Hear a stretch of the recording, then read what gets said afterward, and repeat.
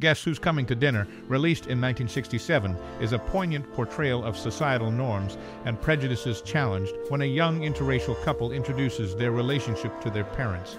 The film stars iconic Hollywood figures such as Sidney Poitier and Katharine Hepburn, delivering powerful performances that navigate the complexities of love amidst societal expectations.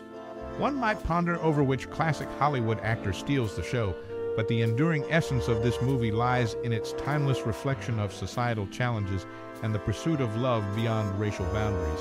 Its message about acceptance, love, and the clash of generational perspectives remains relevant, making it a lasting symbol of the film industry's ability to address pertinent social issues.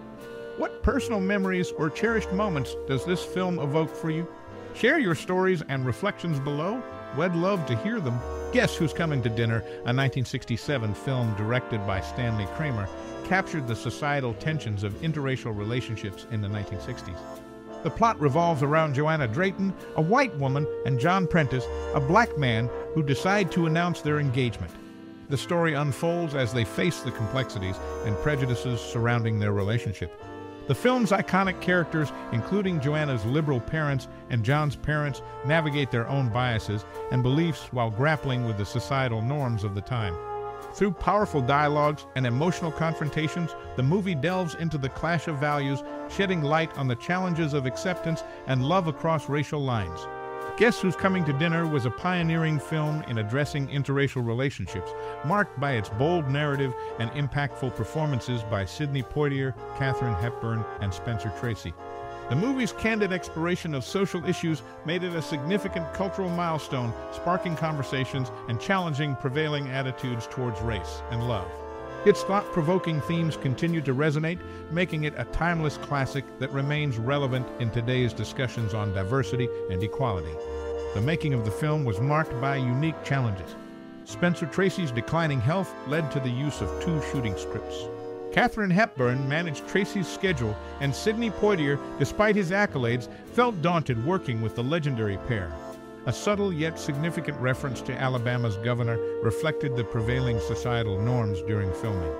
At that time, interracial marriage was illegal in multiple states, a stark reality that shifted with the landmark Loving v. Virginia case.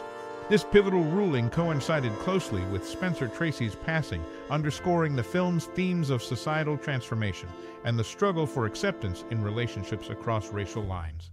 The movie's narrative echoed the evolving legal landscape, emphasizing the fundamental right to marry regardless of race, encapsulating a poignant societal shift in the backdrop of its storyline. Spencer Tracy and Katharine Hepburn, legendary actors, starred together for the last time in a poignant film exploring enduring love. During a heartfelt soliloquy by Tracy, Hepburn, visibly moved, sheds genuine tears, aware of Tracy's failing health. Interestingly, the small bust of Tracy seen in the film was actually made by Hepburn herself, a subtle yet touching detail. Hepburn's on-screen daughter, played by Katharine Houghton, acknowledges this, saying, "Mom did it." These personal connections added layers of emotion to the film's powerful narrative, portraying the depth of their relationship beyond the screen. Katharine Hepburn, a key figure in the film, never saw its final cut due to the painful memories associated with Spencer Tracy.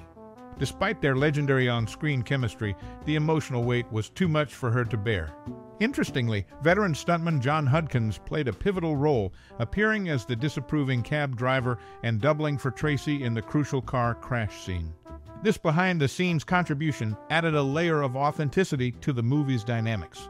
Additionally, Katharine Houghton, in her feature film debut, contributed to the ensemble cast, marking a significant start to her cinematic journey within this impactful narrative.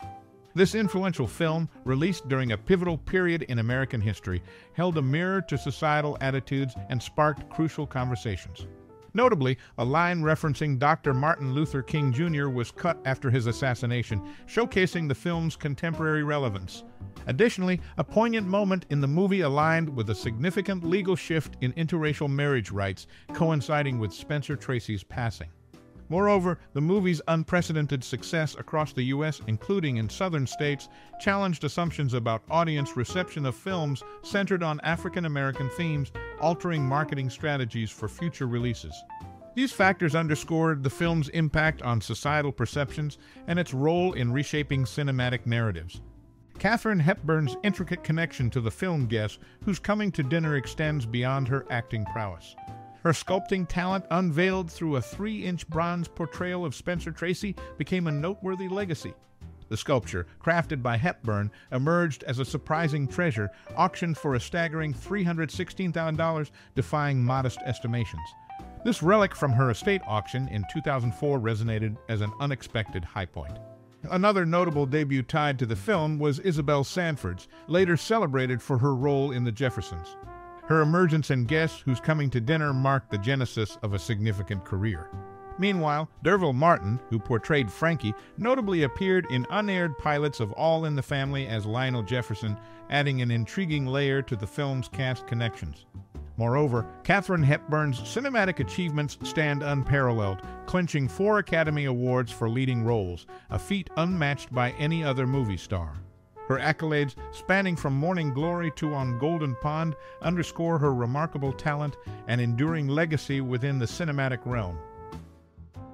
Stanley Kramer, the producer and director, took a bold step, putting his salary in escrow to ease the studio's concerns about casting Spencer Tracy, who faced health issues. Tracy's final scene, shot over a week, marked a poignant end. It also marked his last ever scene captured on film. A standing ovation from the crew followed, and just 17 days later, Tracy passed away. Adding a personal touch, Katharine Hepburn's on-screen daughter was portrayed by her real-life niece, Katherine Houghton. These behind-the-scenes details add depth to the movie's production, showcasing both the dedication of the filmmakers and the intertwining of familial connections within the narrative. As the credits roll on this cinematic gem that sparked conversations and challenged norms, I invite you to journey through your own reflections on the narrative woven within Guess Who's Coming to Dinner. Maybe it's the poignant dialogues, the heartfelt performances, or the societal revelations that struck a chord with you. Share your musings, those moments etched in your mind, as this movie often stirs the depths of our perspectives and emotions. Perhaps it's the thematic relevance that resonates with your experiences, or the characters whose struggles echo familiar tunes in the symphony of life. Your insights could unveil new dimensions or reaffirm the timeless relevance of this narrative. Your thoughts carry a unique weight, enriching the collective discourse around this masterpiece. So, whether it's a cherished memory or a newfound appreciation, I encourage you to share your perspective. Your voice adds hues to the canvas of this cinematic journey. Thank you for investing your time and interest in contemplating the echoes of Guess Who's Coming to Dinner. Your contribution enriches the tapestry of shared experiences and perspectives.